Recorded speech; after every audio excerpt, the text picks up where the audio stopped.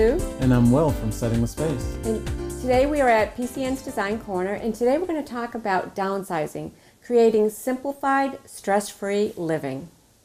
In this home, for instance, it's very monochromatic, which can be very easy on the eyes, very restful. The legs of the furniture, the walls, the ceiling, everything is the same color, and that's on purpose. That's so true, Will. Even not only the paint, but we've chosen here the fabrics. All the fabrics, the texture of the rug, all of it are the same tone and color as the walls, which really creates that sense of calm. It's so true, Sue. Everything is the same color. That monochromatic look relates to stress-free, easy on the eyes, calm, simple, easy living. Which we all are thriving for. This is very attainable. Downsizing, which is what a lot of people are doing now, is something very simple to do. It does not have to be overwhelming. It's something that we can all do. It just means getting rid of stuff.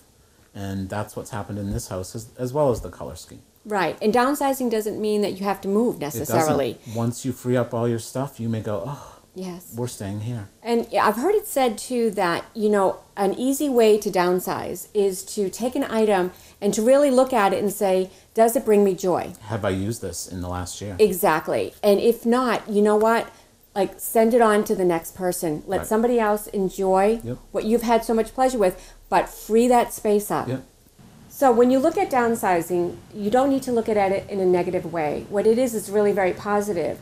When you begin to let those things go, it's not about like a sentimentality, but it's paring down. We like to use the word refining. What you're bringing is a refinement to your sense of style, the new way of living, and it's refreshing. And so as you enter into that new season, you're going to sense this whole new freedom to live in a whole new way.